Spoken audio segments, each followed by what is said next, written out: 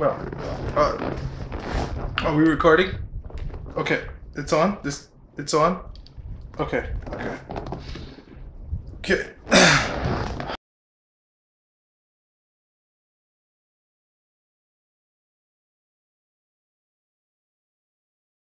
My name is KurtMacFit, and I'm addicted to sugar.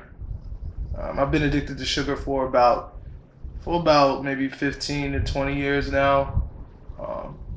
It's been terrible. It was a terrible experience, you know. Hello, my name is Squat Roberts, and I am addicted to sugar. I have been addicted to sugar for the last 28 years of my life. But bro, you're like 27. Well, don't pay attention to that. Those are small details.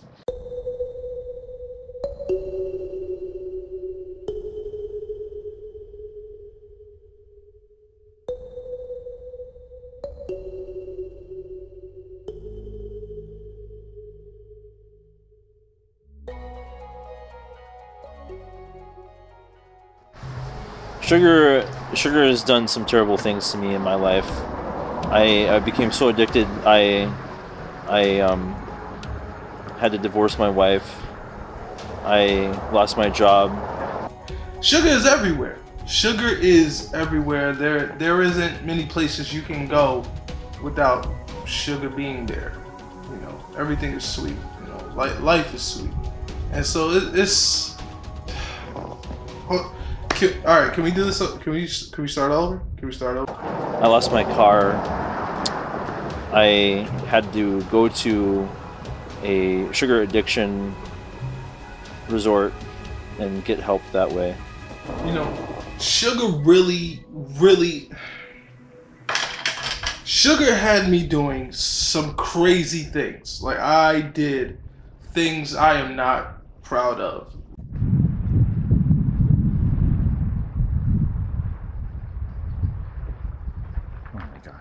Oh, what the?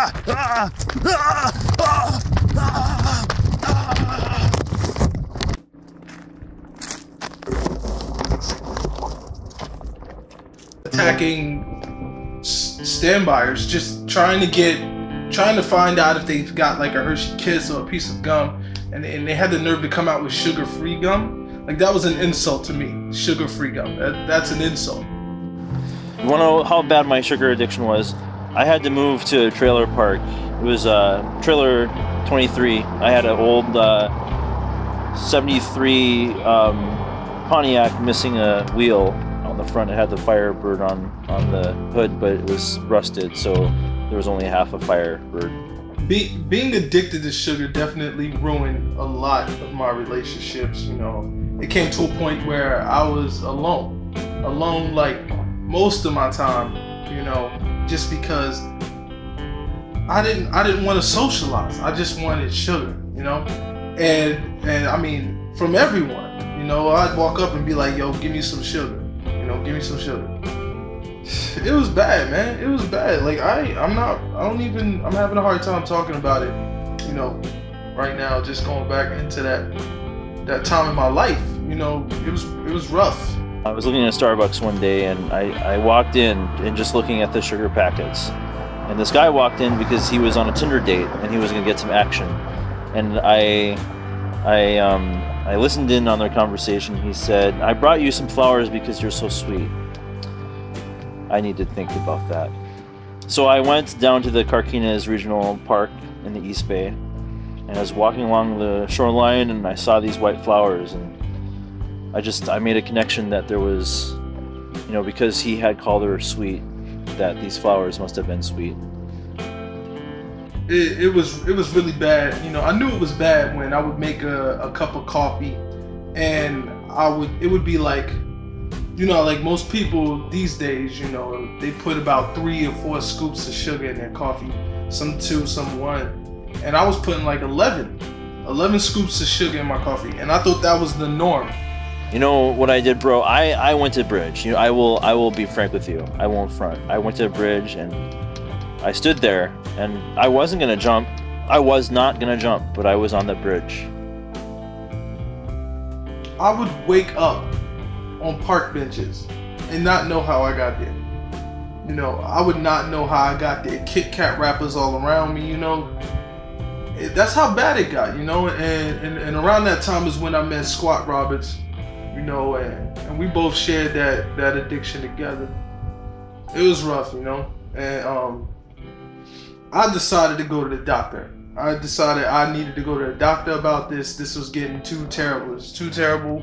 You know, I started hitting the gym, you know, my trainers, and they told me about this revolutionary drug that could help you get over sugar addiction. And I was on it. I wanted that. I wanted to get over that addiction. And so my doctor prescribed me this new revolutionary medication, and it was called self-control.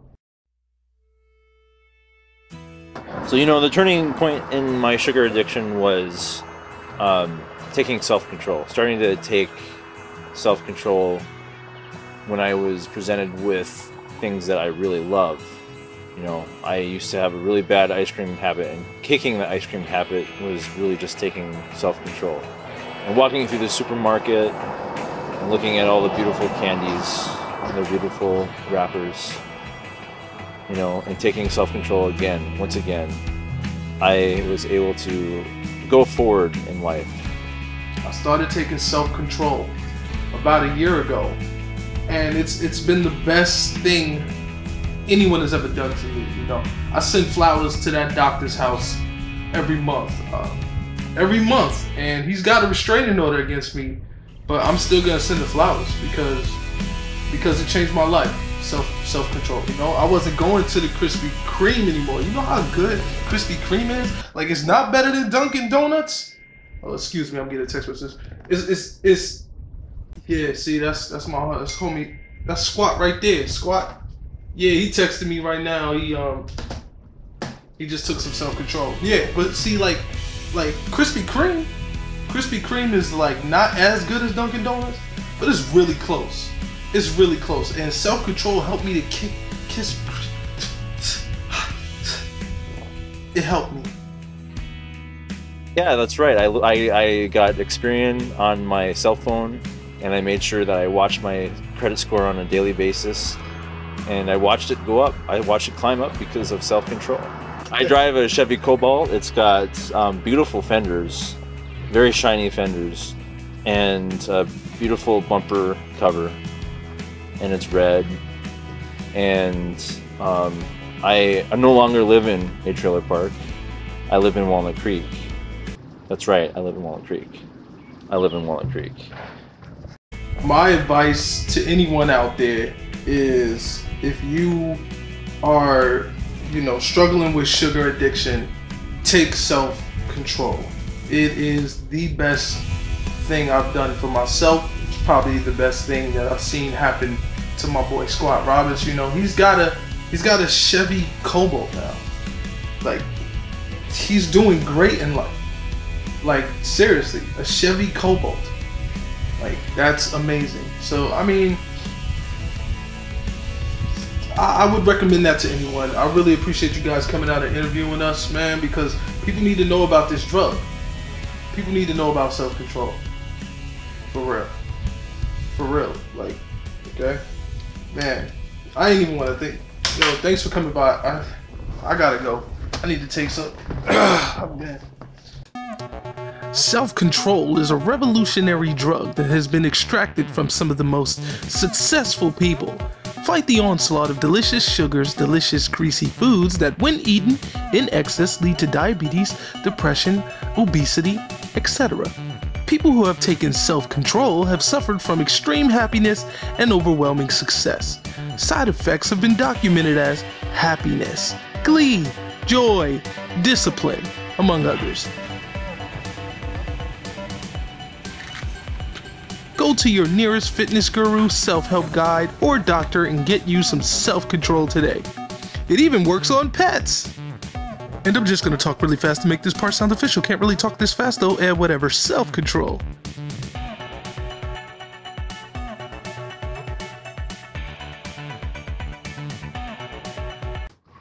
And my credit score dropped down to 520.